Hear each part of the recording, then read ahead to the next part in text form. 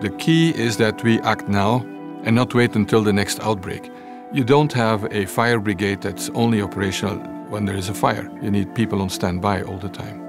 In 1976, when I was part of the team that discovered Ebola virus, the world was a very different place. So the threat for this kind of outbreaks, and that they become a threat for the rest of the world, and that they no longer remain local, is becoming much bigger.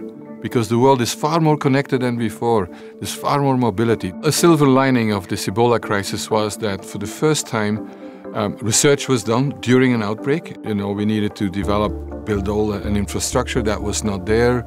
We did not deliver fully, I must say. So we need a better global architecture to respond to this epidemic. Our research and development system to develop vaccines is not fit for purpose anymore.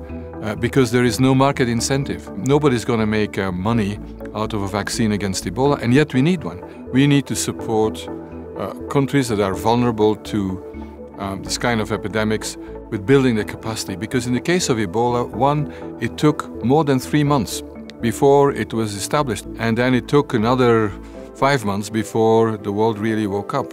So we need a local capacity. That's really the front line, and that's important, and we need to invest in that. We need this public-private partnership to create an environment that will produce these vaccines, will make sure that they go through the very complex regulatory systems, and also that they'll be made available in the countries that need them most. In between epidemics, we need to set the rules, how to conduct trials, how to make vaccines available, and also that there is a stockpile of vaccines that can be deployed immediately. So we need to create incentives so that industry will produce them together with academia, but that there is also public funding, either directly to develop the vaccine through the existence of some special fund or through pull mechanisms. A big lesson is that epidemics will always occur.